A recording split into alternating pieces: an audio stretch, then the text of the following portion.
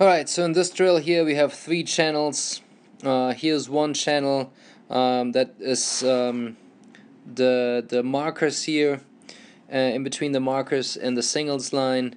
This is channel 2, and this is channel 3 here again between the markers and the singles line here.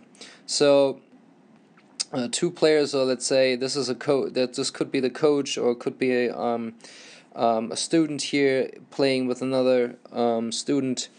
So let's say one person is the person that this player always has to hit the ball to, and in the right channel over here. Let's say he hits the ball down the line but moves over here into the first channel. This player now has to hit the ball back into this channel.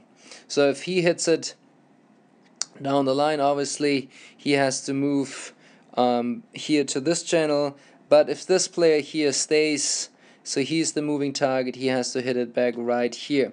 If this player now hits the ball, let's say to this channel, he goes over here, but this guy here, the target, the moving target, moves to the middle channel. This player now has to always hit it back right to him. So let's say he hits it down the line, and then he moves over here. This player now has to try to hit the moving target here into channel number 3.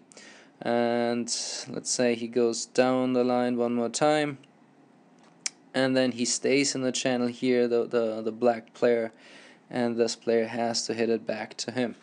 So it's a little bit more advanced drill for students with better control, and but it's a great drill for placement, consistency, movement, and just endurance in general. Yeah. So I hope you liked this drill. Please like, comment, and share this. Oh yeah, one more thing. Obviously, you can make the channels bigger. That you can allow the players to hit into the doubles alleys if you like.